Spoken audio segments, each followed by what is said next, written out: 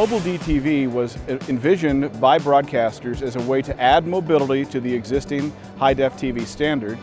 The great advantage of mobile digital television, which is a flavor of mobile video, is that it comes from the local broadcaster. You can broadcast one transmission to millions of receivers at once. There's no waiting, there's no buffering, there's no streaming involved. It literally is just reception of over-the-air television.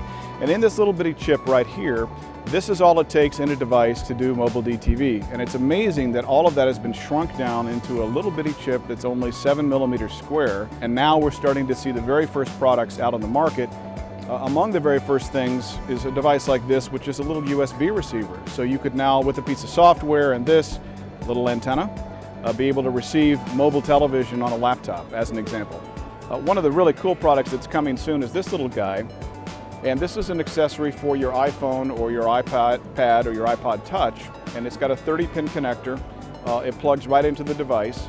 It calls up an app, and with this has the chip for mobile DTV built right in. This is the antenna. So you charge this little guy up, you get the app, and then you're able to tune channels right on the device.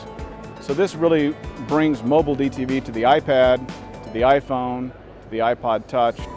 And one of the big advantages about mobile DTV is it is traditional programming that you're familiar with from the major networks. Today it is free, and in the future there will be a free tier of service of over-the-air television as well as a subscription tier, so you'll be able to get cable type programming through your mobile DTV receiver.